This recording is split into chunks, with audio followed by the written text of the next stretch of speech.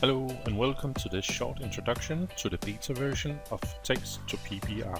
In this video we will use this input texture and generate all the maps used for a physical based renderer material. So let's get started. When you have the TEX2PBR folder in your project, go to Window, then TEX2PBR. To get started, we will drag our input texture into the input image field. We will then wait for the program to finish working.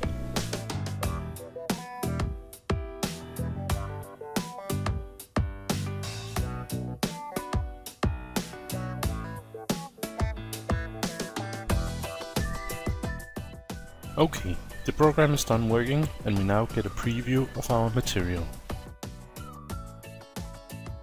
At the top we can switch between various output maps, and to the right we can see various settings used to tweak the output maps.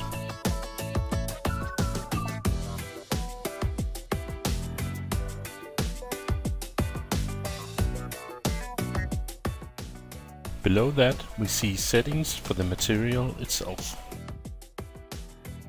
I'm gonna go through the settings and tweak them until I have a result I'm happy with.